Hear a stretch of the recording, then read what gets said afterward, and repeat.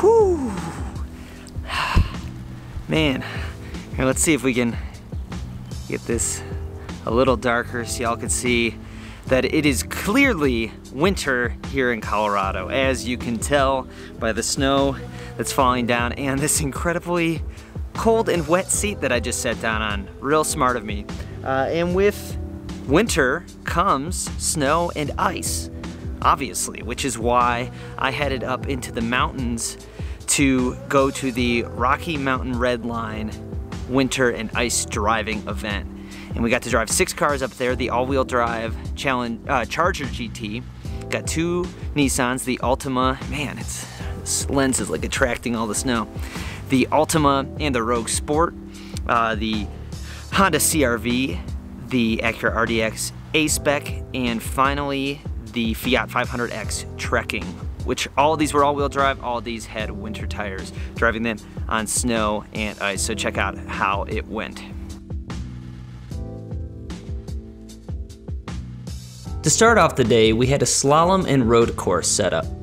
Every single vehicle here had all-wheel drive, but not all all-wheel drive systems are the same.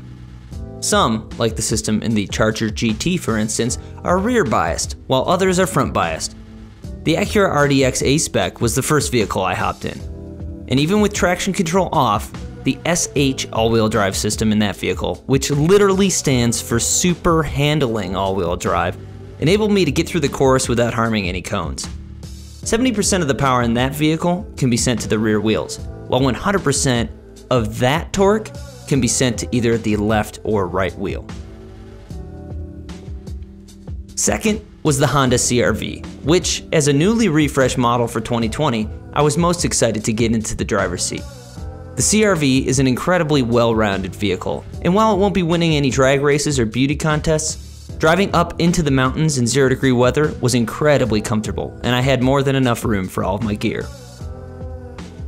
Next up, the Charger GT, Dodge's first all-wheel drive Charger available to the general public since 2014. Driving-wise, the Charger GT is great, and a ton of fun in the snow, even with only the V6. The dark, cavernous interior left me wanting a little bit more, especially with a hefty price tag north of $45,000. We went around these courses with traction control both on and off to see the impact that it had, and by far the biggest difference was with the Fiat 500X. The 500X was also the vehicle that surprised me the most. The 1.3-liter turbo handled well at 9,000 feet, and the all-wheel drive, coupled with snow tires and traction plus mode on, had me feeling confident in the driver's seat. That brings us to the Nissans, the Altima and the Rogue Sport.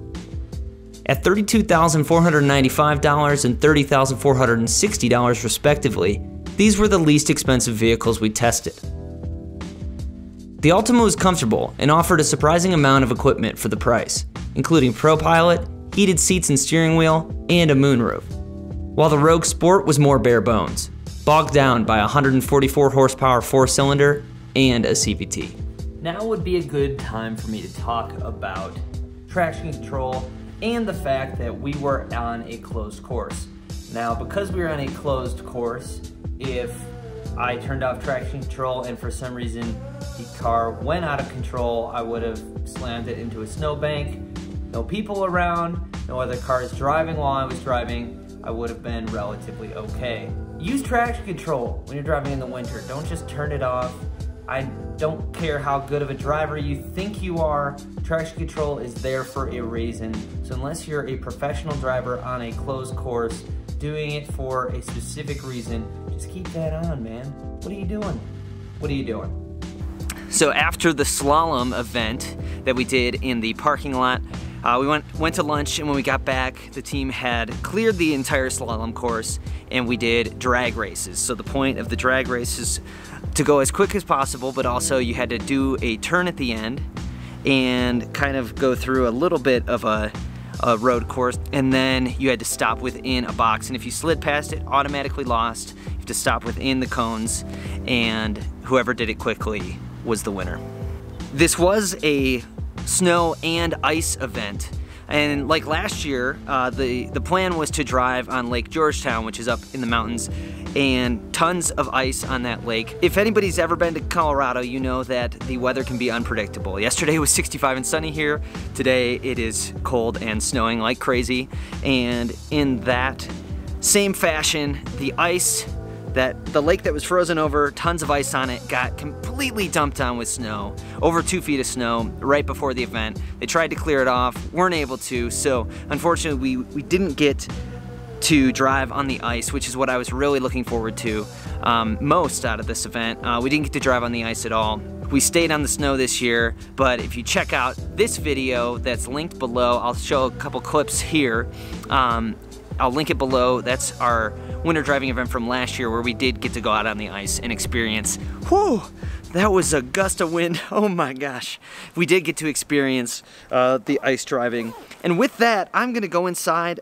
Before I go, please hit like, it helps us with these videos. It helps us create more videos. Hit subscribe and ring that bell. That way you'll be notified every time we have a new video, which for right now is pretty often. It's going to be a little less often just because of all the coronavirus stuff that's going on.